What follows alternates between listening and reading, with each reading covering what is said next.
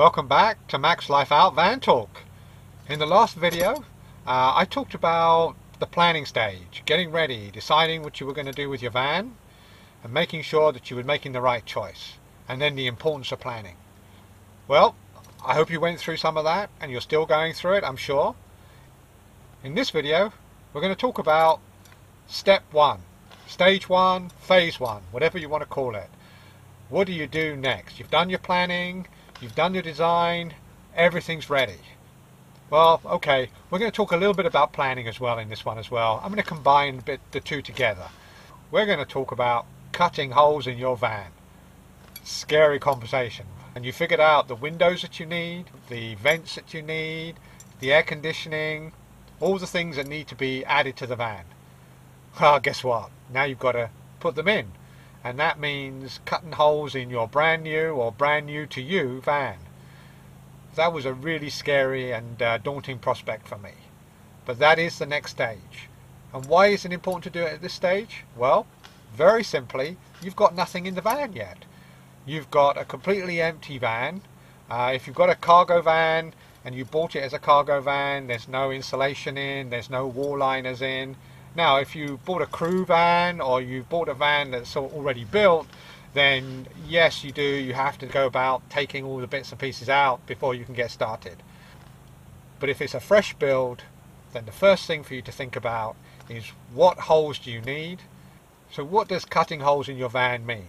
Well, you have to cut the holes for the windows. You have to cut the holes for the vents. And those holes are going to depend upon what you're going to put where. In the planning process, I thought long and hard about what windows and vents we were going to need in the van. I did look at having a window in the sliding door, a window in the side over here, windows in the back doors, and maybe even two of the little long windows over the bed areas. We threw ideas backwards and forwards, really important in the planning stage, and remembering that every one of these is a prototype.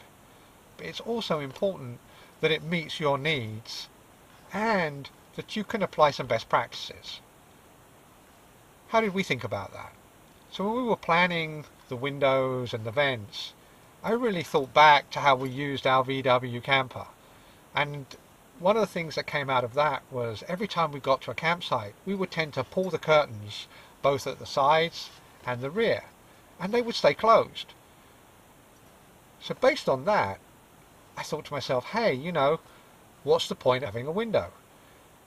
And one thing to consider when you have windows is windows are a source of both heat and cold. That's heat loss and cold entry. So losing a window can actually be a good thing. Not only does it make the van look a little bit more stealth, but you also have more storage available to you and you can put more things there. So for us, we decided that we would go with just one window.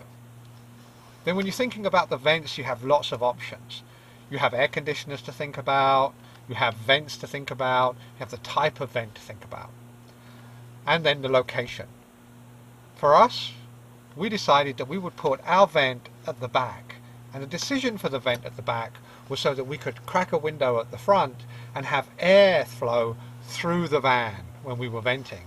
We have a cooker in front of us, so the way that this works for us is we open our side window when we've got the cooker going, and we turn on the vent, and the air flows through as the vent is sucking up, and we can clear the inside of the van.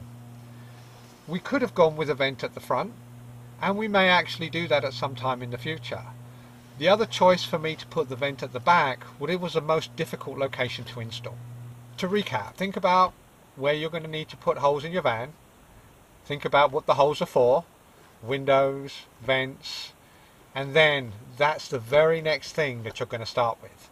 You're going to get out there, you're going to roll your sleeves up, and you're going to cut holes in your van. In the next couple of videos, I'm going to talk about how I installed both the window and the vent, the tools I used, the issues I came across, the mistakes I made, and hopefully give you a little bit more of a deeper guidance as well as some of the resources I used. Well, I hope you found this interesting. Please feel free to leave comments below. If you like this video, please give me a thumbs up. If you'd like to get more of these videos, then please hit the subscribe button. Until next time, I hope the planning is going well. If you're out camping, have a blast. We'll look forward to seeing you on the road.